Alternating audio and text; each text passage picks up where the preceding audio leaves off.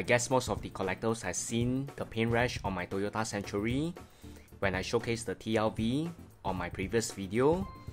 If you missed the video, you can always click on the card above. Paint rash or paint bubbling is a common problem for a diecast car. If you live in a high humidity country like Singapore or in the Southeast Asia region, and this is especially true if you are a Tomica Limited Vintage Collector, most of the collector will face this problem. I shall do another video on how to maintain your TLV car, but for now, I shall show you the technique of how to remove the paint rash. I briefly tried out with the roof of the Toyota Century and it works, so hence the video to share with all collectors. You can see the paint rash on the bonnet of the Century, and the roof is just as bad, and now the paint rash is gone.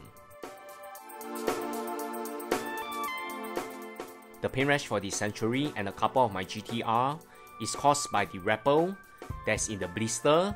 You can see the outer wrapper on the blister. You wouldn't think much about it, just like me when you first got it. But over time the wrapper disintegrates, I think caused by the humidity.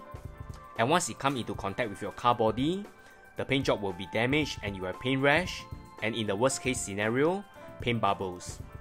Paint bubble is as good as the car is gone. But for paint rashes, it still can be salvaged by this technique. Materials you need to eliminate the paint rashes are: first, you need water because you're going to wet sand it. Sanding sponge sheet from Tamiya in 2000 grit. There's a variety of grit to choose from: 1000, 1005, 2000 and so on. I will start with 2000 given that the model car is small in 1/64 scale, hence you need a final grit. You also need the 3000 grit as well for the finishing. Masking tape to mask away the unnecessary area, unaffected by the paint rash. Optional fine scissors, and most important of all, polishing compound from Tamiya. You apply with the coarse, followed by the fine, and then the finish. You need to use the application cloth from Tamiya as well, that goes along with the compound. You can see they sort it according to different color for different type of compound. Modeling wax from Tamiya for the extra shine and added protection. And today's video, I shall remove the paint rash on the roof of the GTR. In fact, you can see now, the entire GTR is badly affected by paint rash, but I will start with the roof to share with all you guys. Masking is a very integral part for this process. You need to mask it very carefully.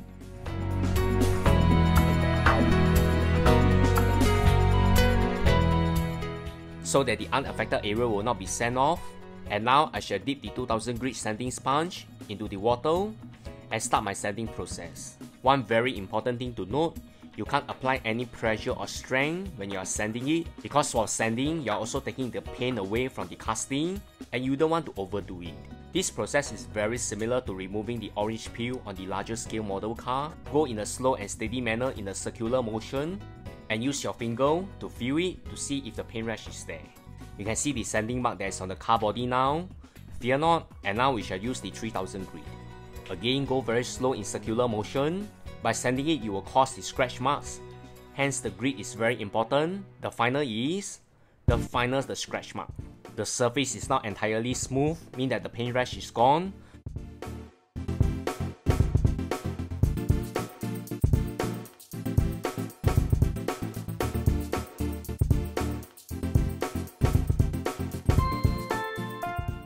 And now what I need to do is to bring back the gloss.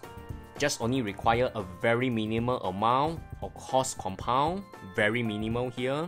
Dab the compound on the surface and start to polish it in a circular manner.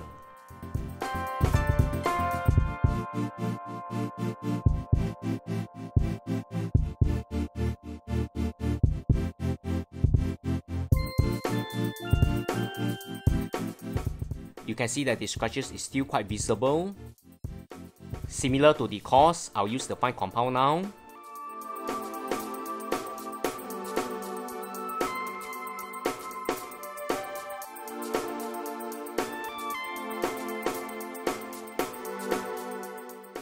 You can see that at this point there's no paint loss now, meaning that it's very safe to polish. The last step is to use the finish compound.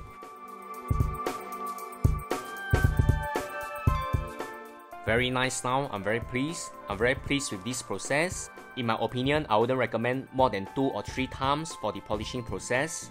And for the last process, you use the Tamiya Modelling Wax to bring back the shine on the casting and also as a coat for protection. And you can see now the paint rash is gone, as good as new, and I can't be more pleased about it.